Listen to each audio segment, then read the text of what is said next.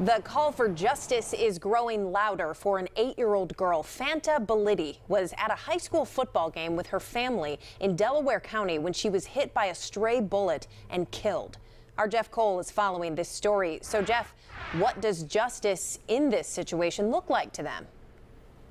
Well, the advocates for the family say that the Sharon Hill police officers who were involved in that shooting back on August 27th should be fired and should be fired immediately. They're also calling for a series of reforms, and they demanded today an apology from the borough of Sharon Hill.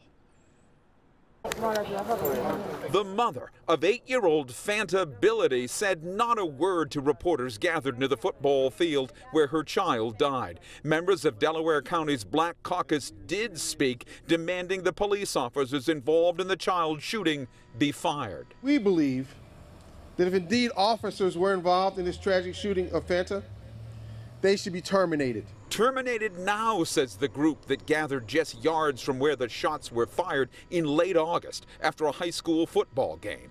According to the DA, who wants an investigating grand jury impaneled, young men involved in a dispute began firing guns along the 900 block of Coate Street as spectators were leaving the game. A vehicle pulls in front of 3 Sharon Hill police officers across the street who, apparently sensing danger, fire on the vehicle. Their bullets likely killing the child and wounding 3 others. The bullets that go through and the bullets that miss keep going, and they hit people and killed Fanta. That's what I think happened. High-profile lawyer Bruce Castor represents the child's family. The district attorney's office is conducting their investigation. So if you could be respectful of the question, so there's a question, just answer the question. The Black Caucus tried to limit his words Thursday as they called for better officer training, police body cameras on at all times, and an apology from Sharon Hill to the family.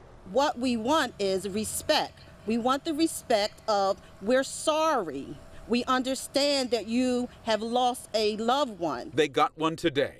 The entire borough family grieves for Fanta Bility's family and all those affected by the Academy Park High School football game shooting. They're not impressed. The indication was unanimous among the family members I spoke with that it's too little, too late.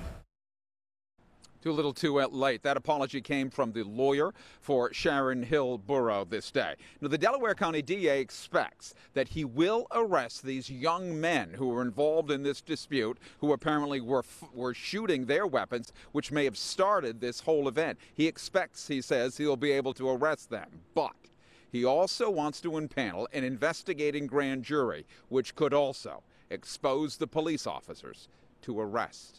In Media, Delaware County at the courthouse, I'm Jeff Cole, Fox 29 News. Jeff, thank you. And to the